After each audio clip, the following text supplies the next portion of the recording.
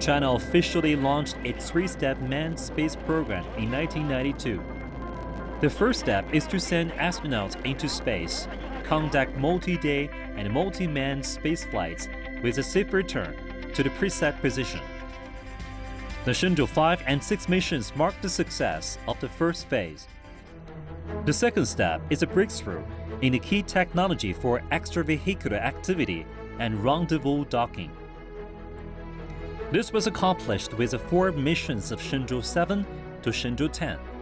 This phase also calls for the Space Lab for short-term applications involving humans in space. The Tiangong 2 will verify key technologies and build a solid foundation for China's future space station. The third step is to assemble and operate a space station around 2022. By then, China aims to have astronauts conduct long-term scientific and technological experiments in orbit and carry out comprehensive exploration and utilization of space resources.